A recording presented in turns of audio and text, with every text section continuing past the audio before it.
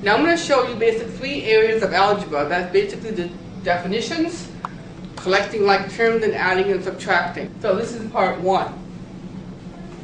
The terms in algebra are the following: numerical coefficients, variables, also known as literal coefficients, terms, algebraic expression versus an equation, like terms and unlike terms.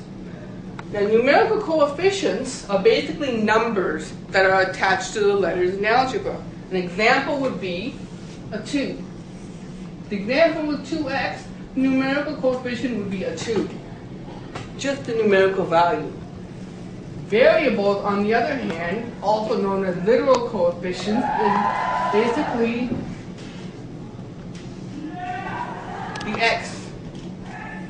Okay? So the x, or whatever numerical value is attached to that letter, is referred to as literal coefficient.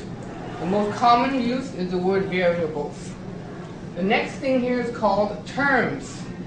The term is anything that has both the numerical and the literal coefficient, or the number and the letter together. 2 examples would be 3x and 2y. An algebraic expression combines everything that we have here, and that would be something like this. That would be called an algebraic expression. The word equation is a little bit different. If I was to write this,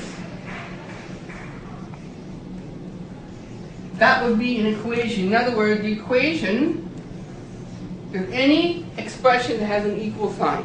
That is the difference.